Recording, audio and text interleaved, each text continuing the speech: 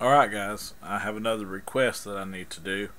Uh, Determine the number of moles of carbon and 25 grams of carbon. And part B is the number of moles of helium and 10.50 grams of helium. And part C, the number of moles of sodium and 15.75 grams of sodium. So yeah, we got a bunch of calculations to do here. So let's go ahead and make sure we have a periodic table handy. So let's see, I've got mine right here. So we've got a periodic table, so let's go ahead and get started. Alright, let's see. Here it says determine the number of moles of carbon and 25 grams of carbon. So we have given to us 25 grams, that's 25.00, 4 sig figs now, 25 grams of carbon. Okay, we're going to put our given over 1. Okay, now next let's match our units up for our dimensional analysis. If this is grams of carbon would go down here. Now what do we know about grams of carbon? Well, I need to find grams of carbon. I need to know a conversion factor. The only place that we can get that is off the periodic table. So basically, the second time that you have to write grams of carbon or grams of anything on dimensional analysis, you have to have a periodic table to find its molar mass. Now, the molar mass of carbon, if you look, is 12.01 on this periodic table. So we're going to write that here. 12.01 grams of carbon. Now remember, this is called molar mass. Molar mass. So up on top, we're going to write 1 mole. 1 mole of what? Well, we just looked up carbon, so it's 1 mole of carbon. Now it says determine the moles of carbon, so we're done with this calculation. All we need is a calculator. So let's get us a calculator and let's punch this in.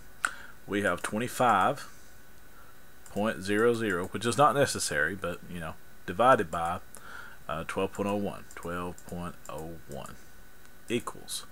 Now we need 4 sig figs, so we're going to write down 2.08. 1, that would be our 4 sig fig, but to the right is a 5 and some other numbers, so that 1 becomes a 2. So 2.082 what? Moles of carbon.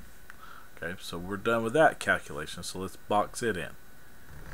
Okay, so A is complete. Okay, let's work on B now.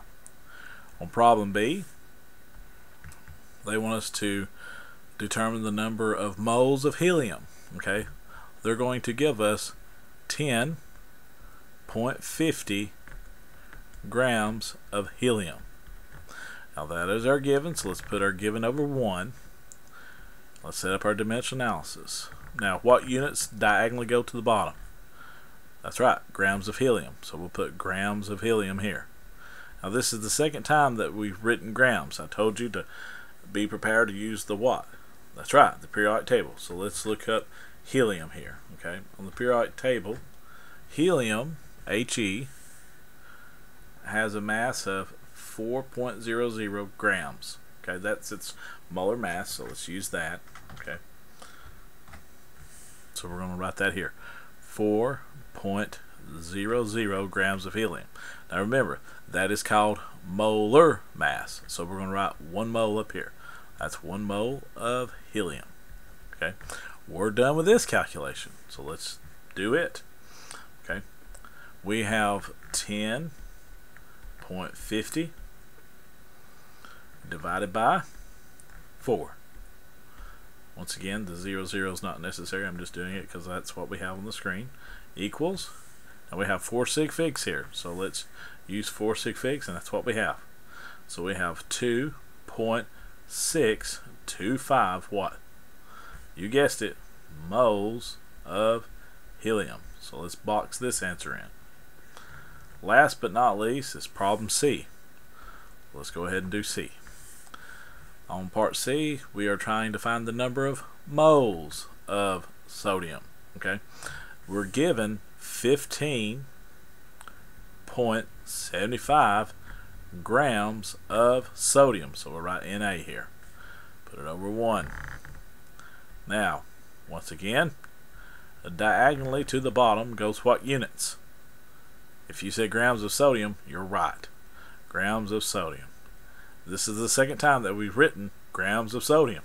So look at your periodic table. Grams of sodium is 22.99 for its molar mass. That's what's going to be recorded here, 22.99. And remember, this is called molar mass. So we're going to write 1 mole. Sorry, you probably laughed at that. But 1 mole of sodium. So that's 1 mole of Na. So now all we need to do is punch that into our calculator. We've got 15.75 divided by 22.99 equals, we need 4 sig figs, 6851. So 0.6851. And what's the units? You guessed it, moles of sodium. Okay. Well, guys, I hope these 3 conversion problems from grams of a particular element or atom to moles of that atom was helpful. Alright, guys, y'all have a great day.